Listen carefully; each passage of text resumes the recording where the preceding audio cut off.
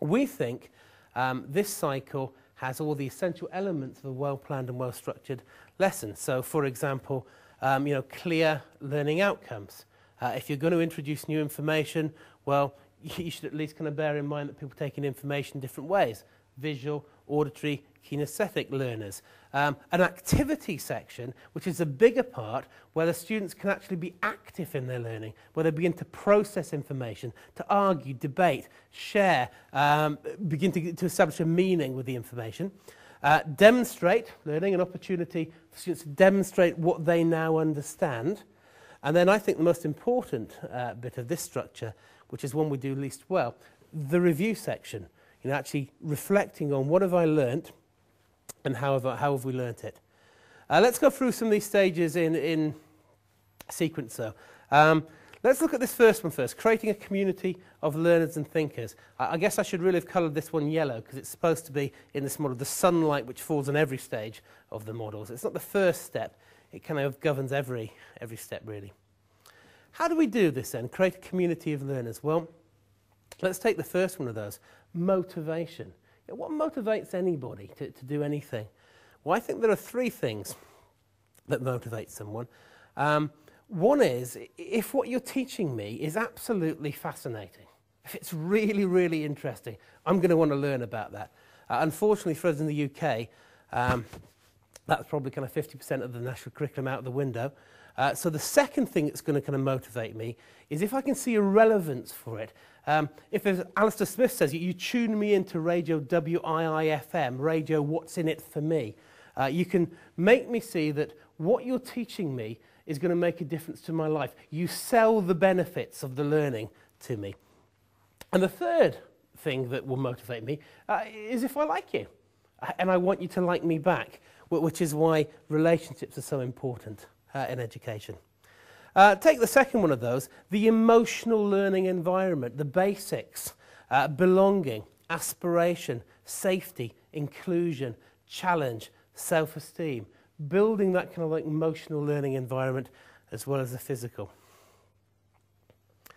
What about creating a community of thinkers then? Making thinking explicit, giving people a vocabulary they can use to describe their thinking, spending time reflecting on not just what I've learned, but how did I learn, metacognition, giving students concrete tools like graphic organisers to begin to organise their information, tools to help them develop their thinking. Okay, we're now in the first stage of our cycle, connect the learning. This is the first 3 or 4 minutes when the students come in through the door. It's a 3 or 4 minute activity designed to get them thinking about the learning they did last lesson. That might have been last week. Now they need to be reminded of it. Or at the beginning of a topic to stimulate some thinking about the lesson to come.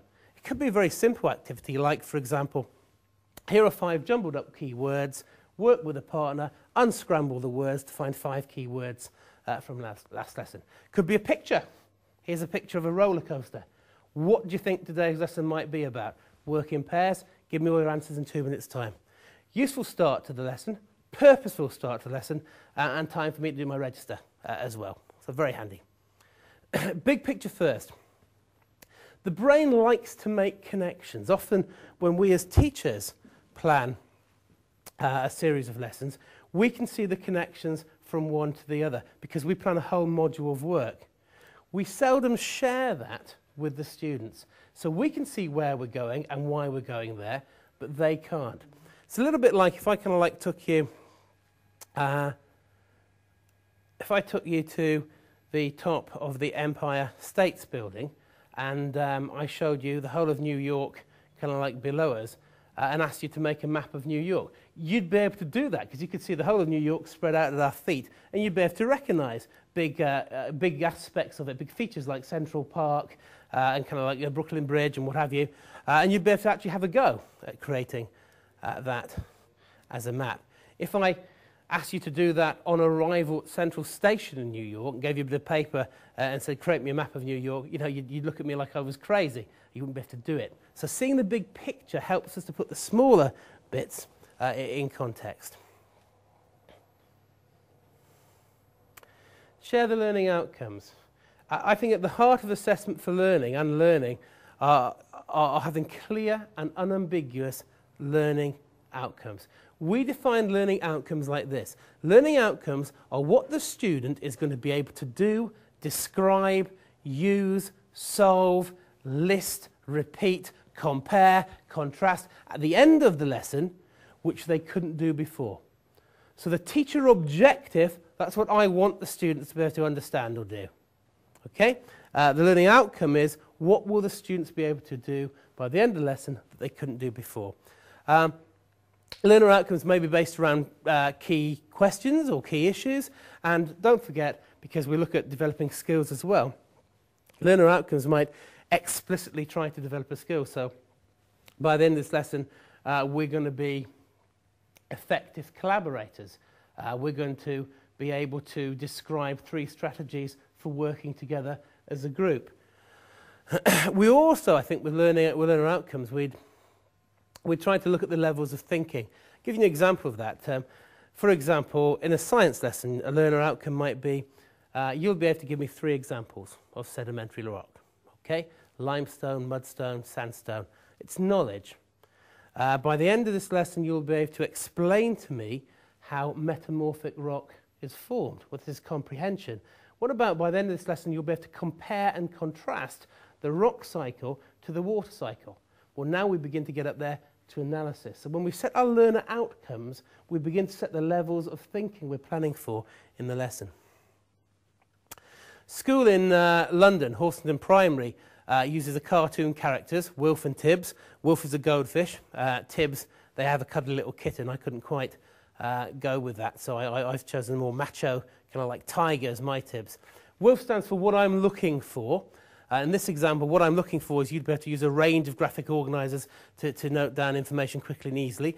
You'll begin to think about how you organise information. Tibbs, this is because. Selling the benefits to the learner. Why are we learning this? Well, this is because we're often asked to deal with a lot of information quickly, and graphic organisers will help us to do this.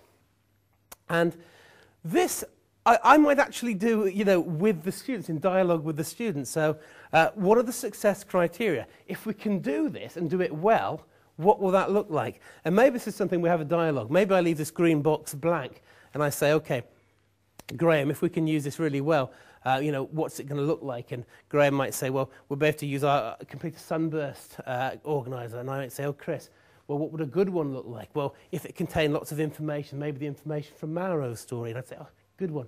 Let's put these up as our success criteria. That's what quality work is going to look like. So what am I looking for? Why are we learning it? And what will success look like in the lesson?